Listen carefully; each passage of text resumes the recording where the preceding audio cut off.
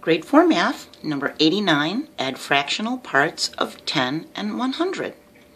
This is how to add fractions when the denominators are a 10 or a 100 and they're mixed. Okay?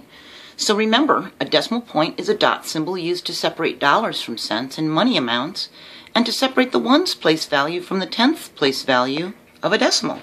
Okay? There's the decimal point. Here's the ones place and the tenths place. Alright? So it would look like this for place value. Here's the decimal point, the ones place is here, the tens and hundreds go on this way. Here's tenths, hundredths, and it keeps going that way with the decimals, okay? So, every time Emma tried to finish painting her fence, someone stopped to ask directions or to ask her a question. She painted 3/10 when an old man asked her where the bus stop was. She painted another 45 100ths when a lady asked where a gas station was.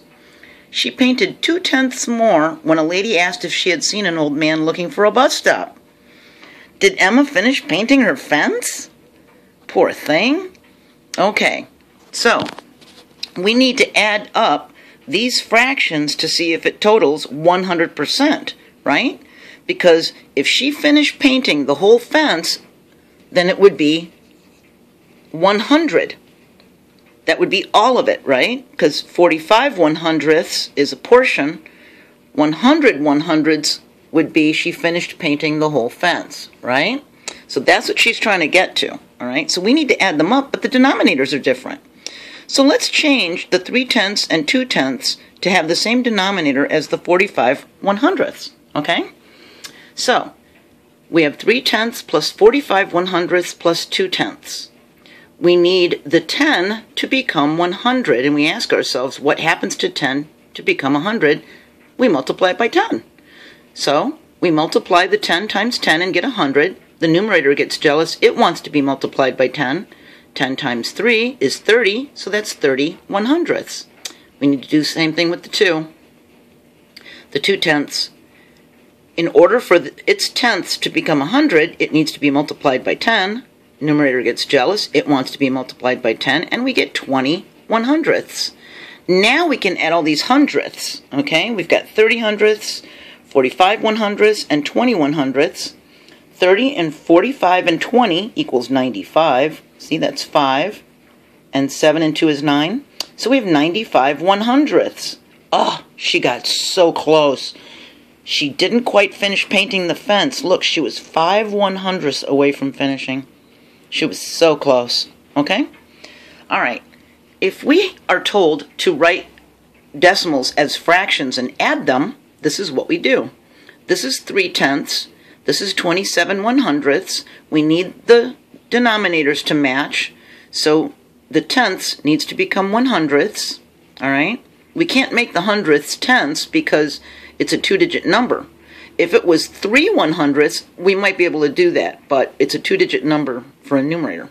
So the 10 is going to become 100 by multiplying by 10, see? Just like we did over here. See? The 3/10 became 30 100ths. We multiply the denominator, it becomes 100. We multiply the numerator by the same amount because it gets jealous. It wants to be multiplied by whatever the denominator is multiplied, and we have 30 100ths. Now we can add the 30 100ths and the 27 100ths, and we get 57 100ths. See? There's a 7 plus 0, and a 2 plus a 3 is the 5. All right, let's try it again. We have 0.18 plus 0.6. Well, this 0.18 is 18 100ths. See, the 8 is in the hundredths place. So 18 100ths plus 6/10, we need to have the denominators the same. So we need to change the 6/10. In order for the 10 to become 100, it needs to be multiplied by 10. The numerator gets jealous, and the 6 wants to be multiplied by 10 also, so that's 60. Now we can add the 18 plus the 60, and we get 78 100ths. See? All right, let's do it with these two. We have 6/10 plus 15 100ths. The tenths needs to become 100ths for the denominators to be the same, for them to be common. 10 needs to be multiplied by 10 to become 100. So the numerator wants to be multiplied by 10, so it becomes 60. 6 times 10 is 60, see? The numerator is always jealous of the denominator and wants to be multiplied by the same thing in a lot of math, okay? Just keep thinking that it gets jealous. So now we've got 60 100ths plus 15 100ths, and that gives us 75 100ths. See, that's kind of easy, isn't it? Let's try this one. 19 100ths plus 4 tenths. We need this tenths to become 100. And we ask ourselves, what happens to 10 to become 100? It needs to be multiplied by 10. Numerator of 4 got jealous. It wants to be multiplied by 10 also. 4 times 10 is 40. So now we've got 19 100ths plus 40 100ths, and that's 59 100ths. Okay? So if you've got a denominator that's a 10 and you need to add it to a denominator that's a 100, just multiply it by 10 to make it equal the 100, and then multiply the numerator by the same amount. That's how we raise fractions to higher terms, right?